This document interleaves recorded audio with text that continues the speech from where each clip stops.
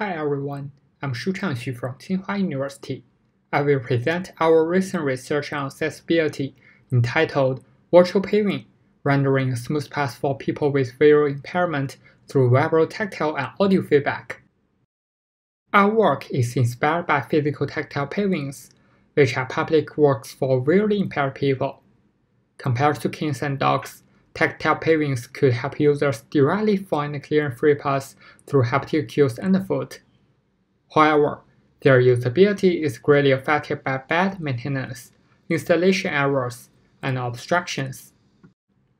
In this paper, we propose virtual paving, which aims to support independent navigation by rendering a safe and smooth path to visually impaired people through non-visual feedback.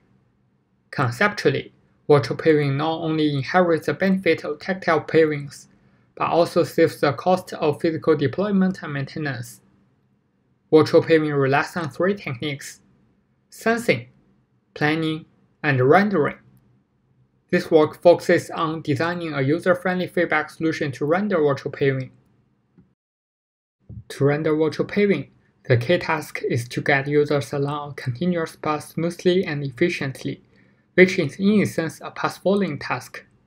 To support this task, prior works mainly explored how to provide turn-by-turn navigation, or how to get users towards a sequence of waypoints. However, few existing systems were validated to support users to follow a continuous path smoothly and efficiently. To address the above research question, we conducted three user studies. Firstly, we conducted semi-structured interviews with visually impaired people. Our goal was to understand their current practices and difficulties with tactile pavings and path-following tasks. Through the interview, we identified the main concerns and issues affecting the usability of tactile pavings and the information needs for path-following tasks.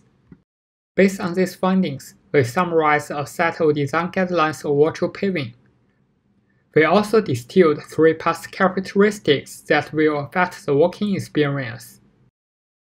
Next, to find a user-friendly feedback modality to render virtual paving, we conducted co-design with visually impaired people and identified four promising feedback modalities. We tested the four modalities in navigational tasks with four basic path types: straight paths, gentle turns, sharp turns, and continuous turns.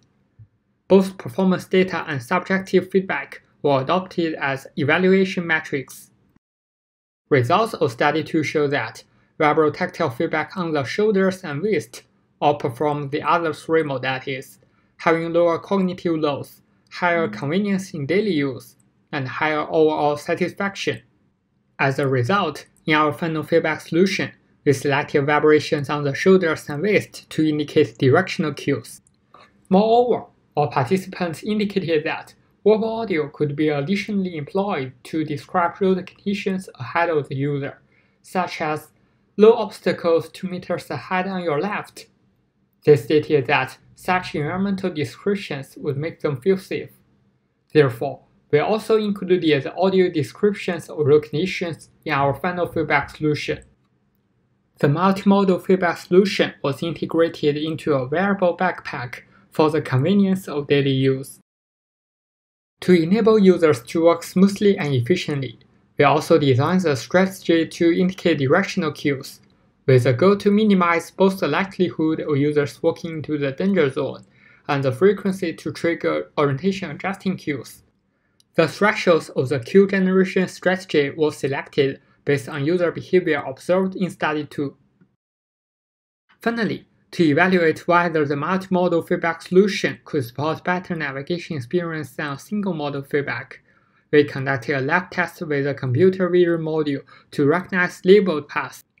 Guided by the design feedback, 16 visually impaired participants completed 127 trials out of 128 trials on 2.1 meter wide basic paths. Results show that vibration plus audio feedback outperformed vibration-only feedback in keeping users within the 1.2 meter wide zone and gained higher ratings on walking smoothness and overall satisfaction. The contributions of this work are threefold. First, We reviewed the current practices and issues of visually impaired people with tactile pavings and path-following tasks. Second, we propose a set of design guidelines of virtual paving and a method to optimize the feedback solution. Third, we designed and implemented a multi-modal feedback solution to render virtual paving, based on the co-design and evaluation with visually impaired people. Our feedback solution enabled visually impaired users to navigate a long 2.1 meter wide path smoothly. Thanks for your attention. Please refer to our paper for more details.